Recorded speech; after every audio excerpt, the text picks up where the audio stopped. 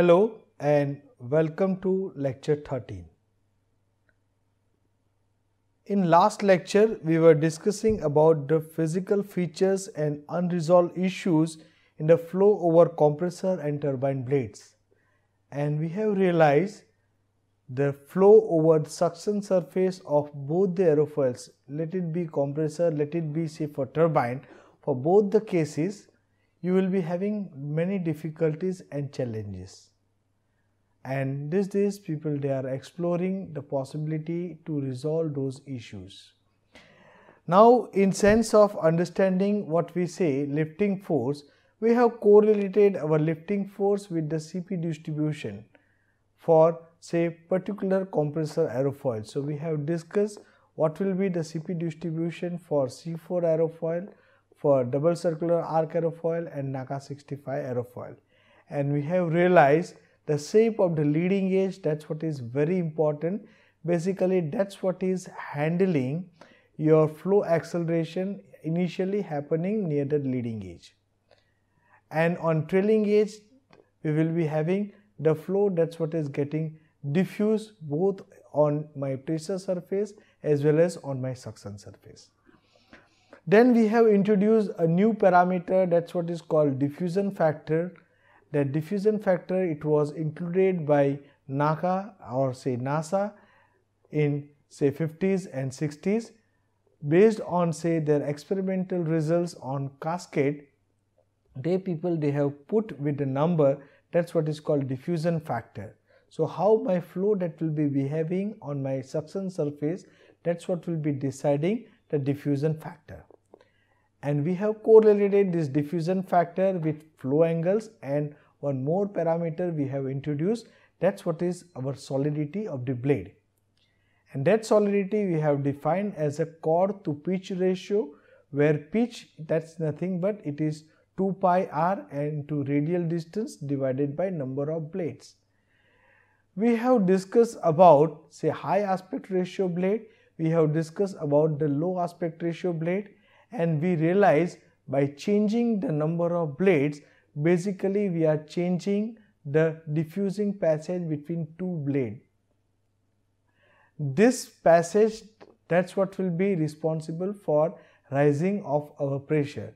So many times in order to check with the design, people they are considering diffusion factor as one of the calculating parameters. Many times people they are using diffusion factor as a parameter, and based on that assumed number they are calculating the number of blades which are required for both stator as well as for rotor.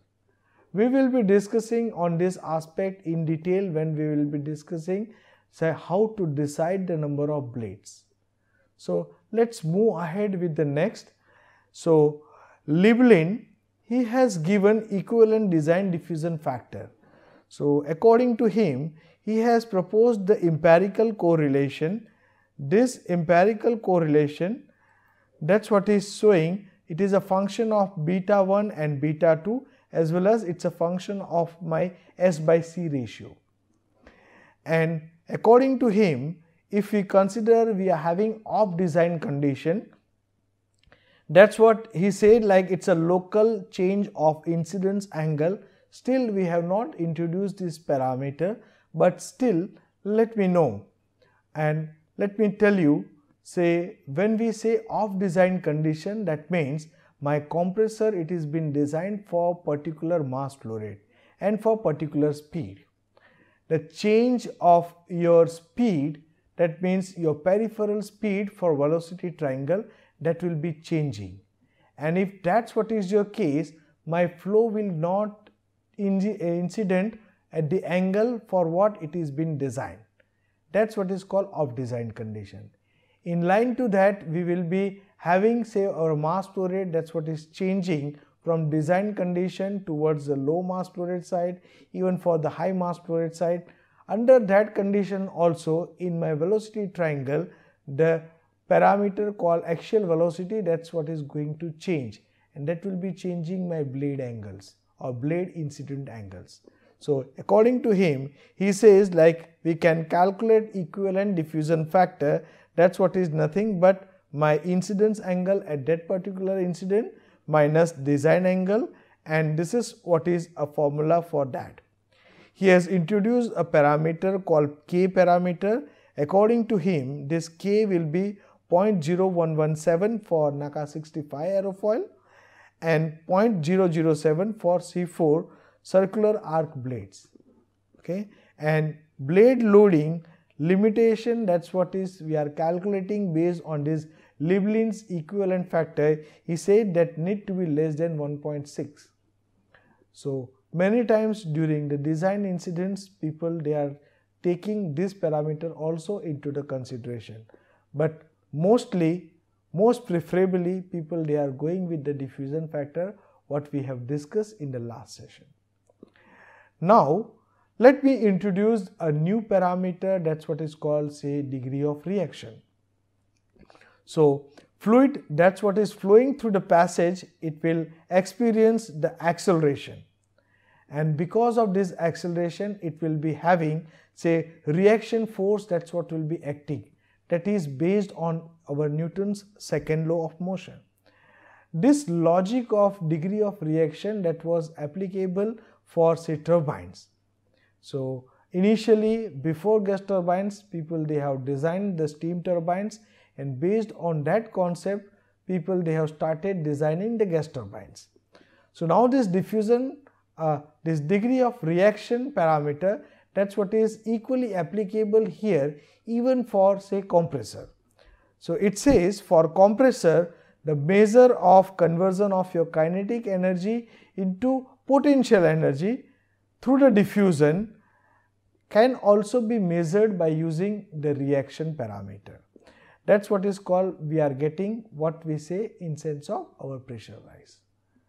Okay. So this is what will be giving you idea like what will be the contribution of your pressure rise both by rotor as well as by stator.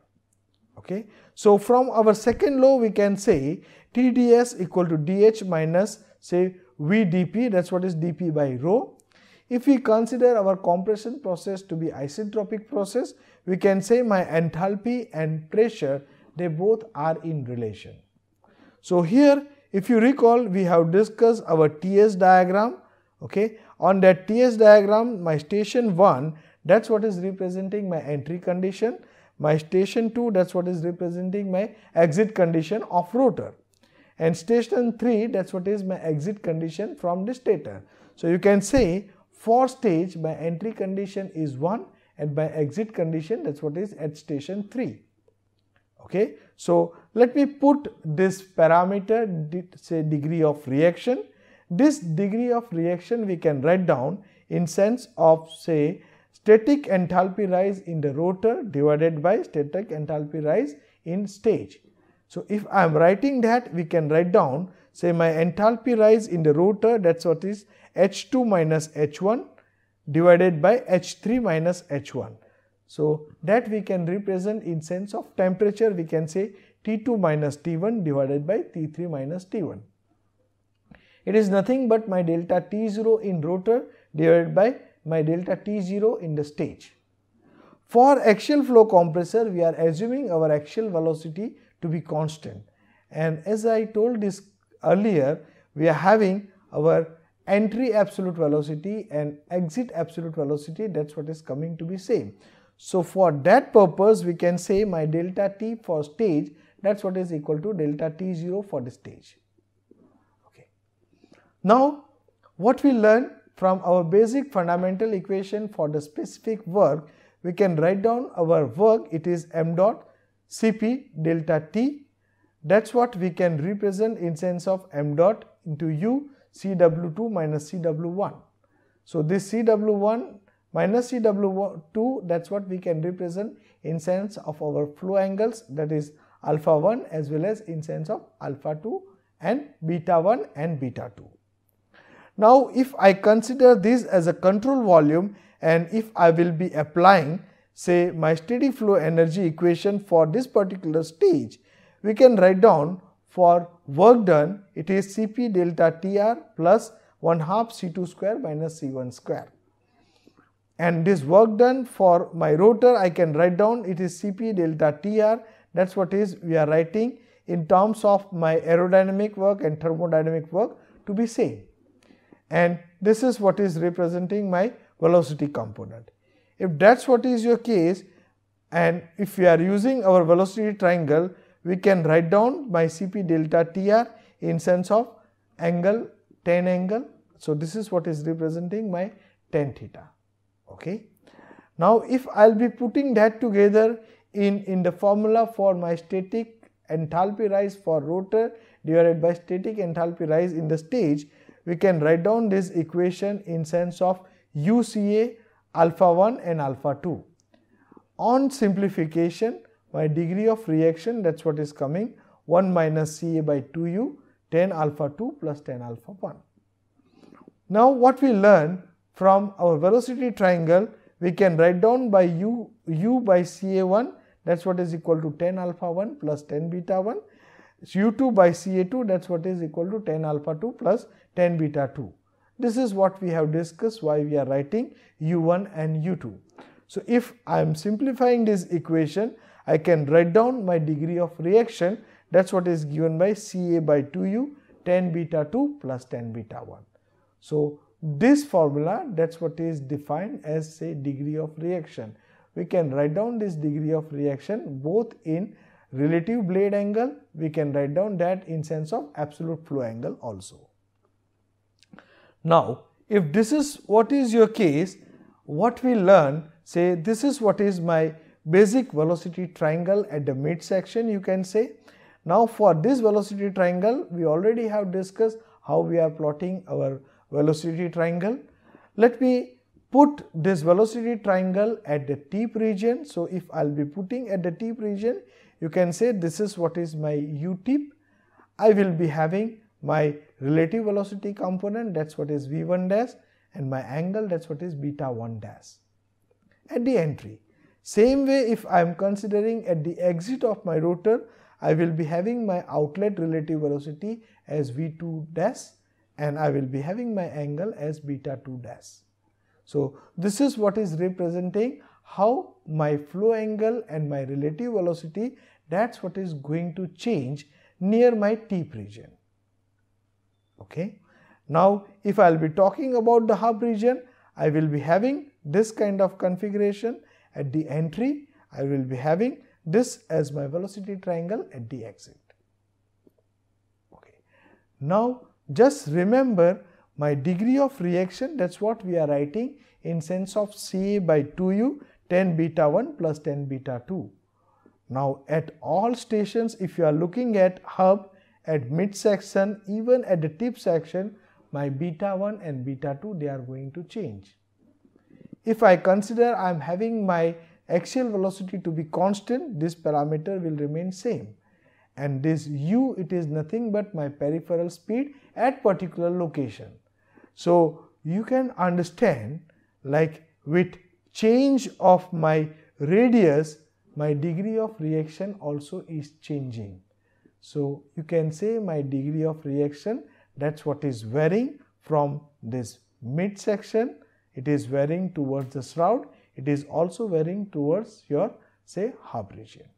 Okay. So we are having this kind of diffusion or this kind of degree of reaction variation along the span. Okay. Now let's move towards the next. If I am writing my degree of reaction in this formula, it says 1 minus Ca by 2u tan alpha 2 plus tan alpha 1, and this is what is in sense of beta 1 plus beta 2. Now let me assume my degree of reaction to be say 50%. When I say my degree of reaction, that's what is 50%. So I can write down this degree of reaction as 0.5. And if I try to simplify this equation, I will be coming up with the kind of configuration where it says my tan alpha 1 and tan beta 1, they both are same. It means my alpha 1 and beta 2 are same. In other sense, it says my alpha 2 and beta 1, that's what is same. So it says my alpha 1 and beta 2 are same, alpha 2 and beta 1, that's what is same. or in other sense, if we are putting in sense of velocity term, it says my absolute velocity at the entry of my rotor and my relative velocity at the exit of my rotor. Same way, my entry velocity, relative velocity at the entry of my rotor V1 and my exit absolute velocity, they both will be coming same. So, we will try to understand what is the physical meaning of that. If we say we are having this alpha 1 and beta 2, that is what is same, and alpha 2 and beta 1, that is what is same. So, in your velocity triangle, you can say you will be having change of all these angles. If this is what is a kind of configuration, we can say that is what is called symmetrical bleeding. We will see what we mean by symmetrical bleeding. It says when I write say my degree of reaction, that is what is 50%. So, it implicates like 50% of my diffusion, that is what is happening in my rotor, and remaining 50%, that is what is happening in my stator. Okay. And this is what is giving us idea how good the diffusion, that is what is happening within my passage. Now, let me tell you, say when I have started with the discussion for the construction of axial flow compressor, that time we were discussing say purpose of my rotor, that is what is to have conversion of my kinetic energy into potential energy, or we can say that is what will be giving rise of my pressure. And purpose of stator, it was to guide the flow. But looking to this, you just realize we are having stator, they are also doing the diffusion work. So, now the thing is, it is not only to guide the flow, there are many designs where people they are doing diffusion both in rotor as well as for stator. Okay. So, we need to understand one part here, like how we are dividing our diffusion work, that is what will be giving us what will be my degree of reaction. Okay. Now, here if I will be putting my symmetrical kind of configuration, so suppose if I consider my flow, that is what is entering with some absolute velocity at rotor. Okay. So, like here if I will be writing, I will be having my angle, that is what is alpha 1, and based on your velocity understanding, I will be writing my flow which is entering inside my rotor with my relative velocity V1. Okay. And that is what will be coming out from my rotor at some angle, we say that is what I say my angle beta 2. Now, according to our concept for 50% reaction, what it says, I am having my alpha 1, that is what is equal to beta 2. So, here if you say this is what is my alpha 1, that is what is equal to my beta 2. Okay. Same way we can say what is my absolute velocity at the entry, that is C1, it is same as my relative velocity at the exit, which is V2. Okay. And here if you look at careful, if we are doing this kind of configuration, my absolute velocity, that is what is coming out from my rotor, that is going to be large. Okay. So, my C2, that is what will be going to be large. Now, with this absolute velocity, my flow that will be entering inside my stator, and we are looking for our exit to be suppose say axial. Under that condition, I will be having my diffusion, that is what will be happening from C2 to C1. Okay. So, this is what is representing my velocity triangle when I am having my flow which is entering at some angle alpha 1 using my inlet guide vane. Okay. Where I will be having my alpha 1 equal to beta 2 and I will be having my beta 1 equal to alpha 2. Okay. Now, let me consider, suppose say I am having my flow entry, that is what is happening axially. So, you can say this is what is representing my flow entry, that is what is say axial entry.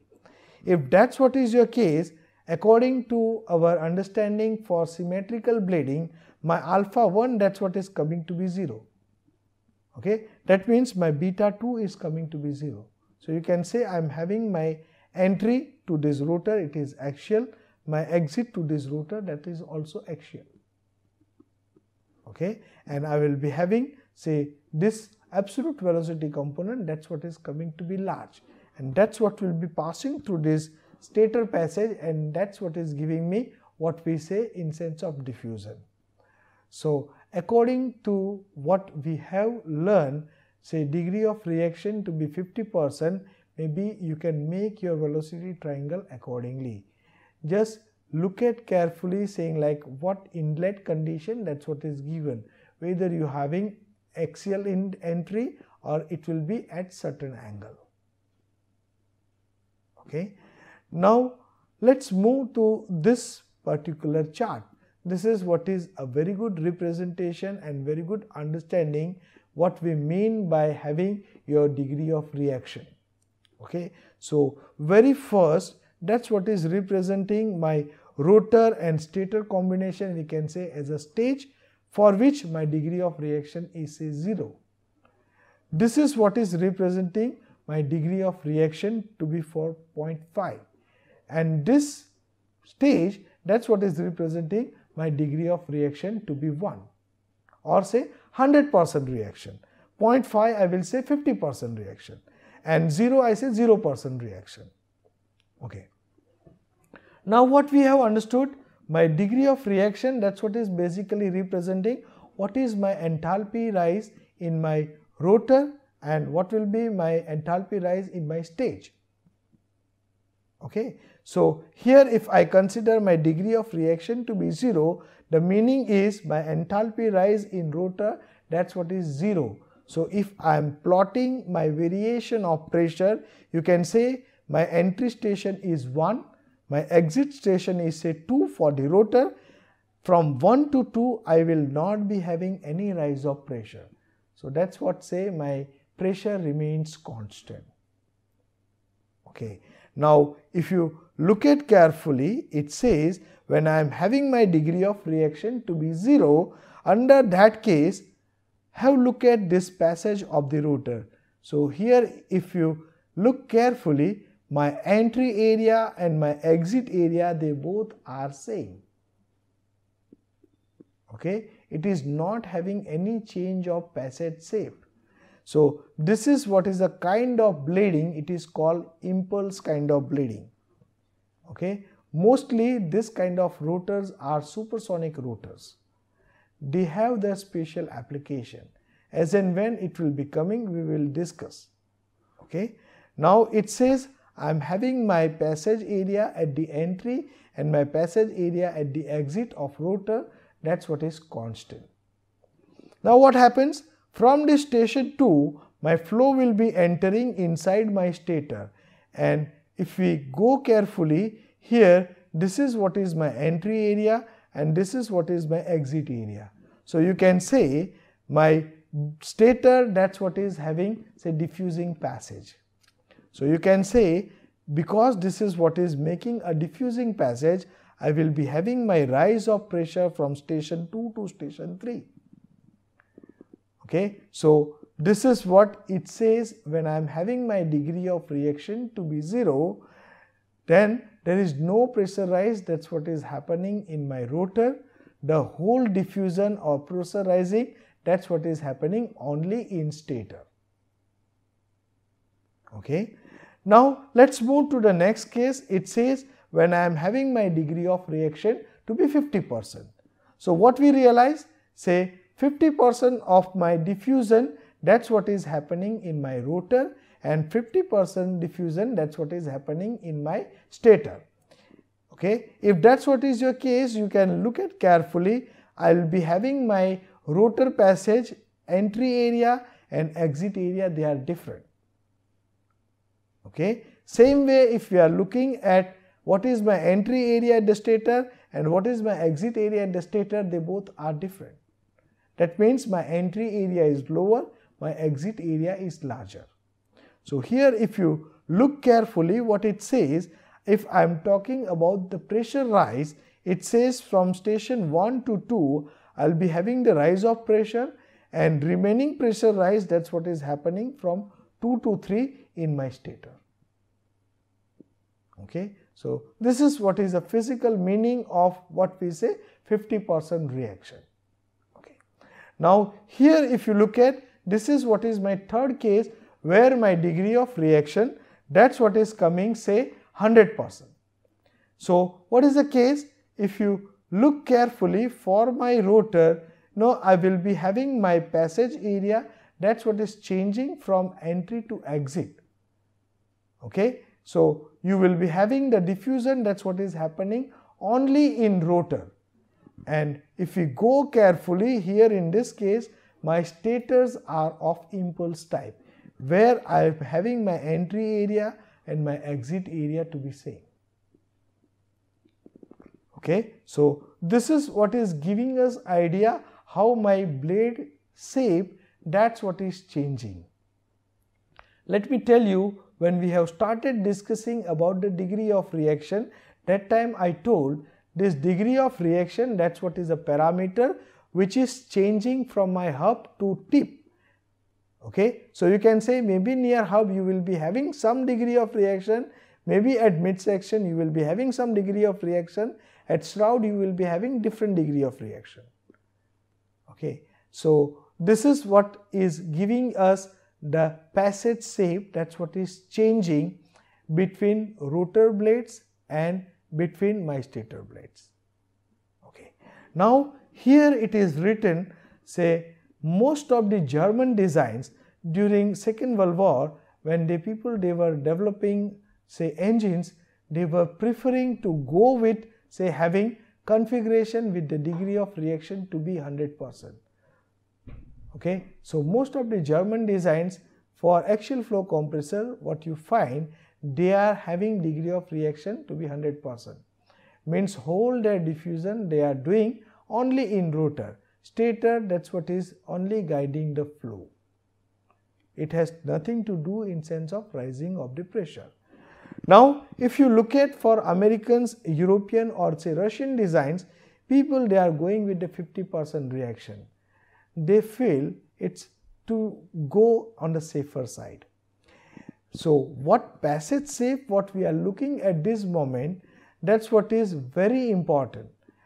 Okay, when we look at our velocity triangle, you may be realizing near the hub region we will be having our degree of reaction that will be coming low.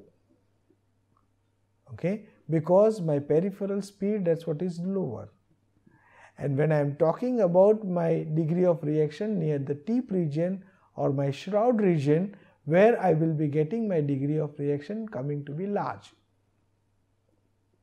Okay, so my degree of reaction, that's what is varying from say hub to shroud.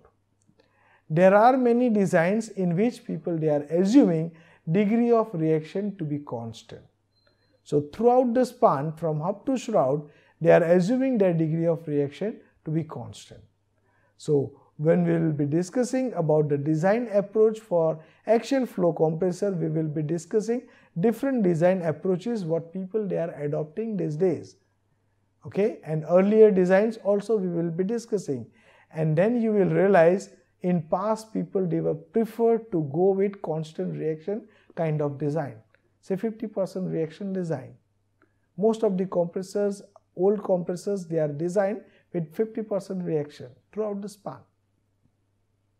Okay, so I'm sure you got the idea, you got the glimpse of what we say in sense of Liblin's diffusion factor, and we have introduced the terminology, that's what is called degree of reaction, and we realize this degree of reaction, that's what is a concept applicable to turbines, but here in this case we are using this equally for our compressor, because compressor is a working device, that's what will be converting your kinetic energy into potential energy or in sense of diffusion.